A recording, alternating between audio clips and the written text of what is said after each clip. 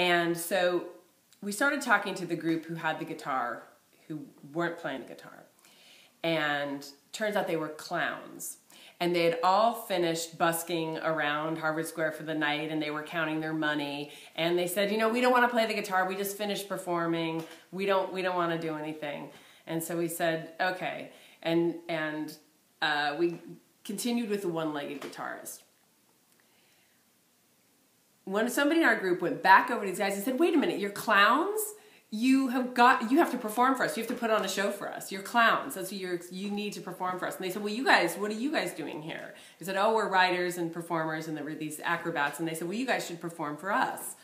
So it started with a guy juggling, and he picked up a ketchup bottle and a mustard bottle and a sugar packet, you know, and he was juggling. And then somebody from our group recited a poem.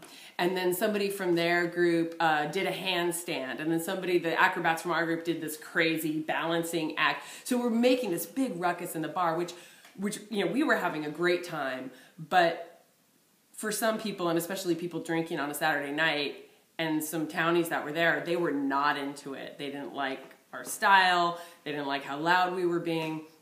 They didn't like the way we looked. And at one point, this guy got up and he said, okay, I can do a card trick, but I need a deck. Who's got a deck?